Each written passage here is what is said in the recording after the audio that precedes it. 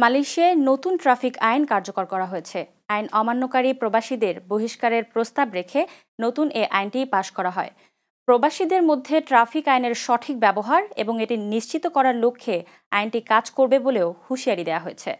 The star অনলাইনের খবরে বলা হয়েছে, মঙ্গলবার মালয়েশিয়ার ক্রাইম প্রিভেনশন ফাউন্ডেশনের সাথে সাক্ষাতের পর দাতুক সেরি মুস্তফার আলী এক সংবাদ বিজ্ঞপ্তিতে এ হুঁশিয়ারি দেন। দাতুক সেরি বলেন, নিয়মিত ট্রাফিক আইন লঙ্ঘনকারী প্রবাসীদের বহিষ্কার করতে সড়ক ও পরিবহন বিভাগ কর্তৃক এ প্রস্তাব গৃহীত হয়েছে। যে সকল প্রবাসী নিয়মিত ট্রাফিক আইন লঙ্ঘন করবে তাদের বহিষ্কার করা হবে। মোস্তফার আলী আরও জানান, এ ধরনের আইন লঙ্ঘনকারীদের অপসারণের ক্ষমতা অভিবাসন বিভাগের রয়েছে। যে কয়েকটি আইন প্রবাসীরা লঙ্ঘন করে সেগুলো হলো সড়কে লাল বাতি এড়িয়ে চলা, ড্রাইভিং লাইসেন্স ছাড়া গাড়ি চালানো, আবার প্রফেশনাল ড্রাইভিং লাইসেন্স নেই তাদের সংখ্যাও কম নয়। অনেকেই সঠিকভাবে ভ্যাট দিচ্ছে না। এ সকল বিষয়কে গুরুত্ব দিয়ে অপরাধ প্রমাণিত হলে তাদের অপসারণ করা হবে এবং পর্যাপ্ত গুরুত্ব সহকারে অভিযান পরিচালিত হবে বলেও জানান মোস্তফার আলী।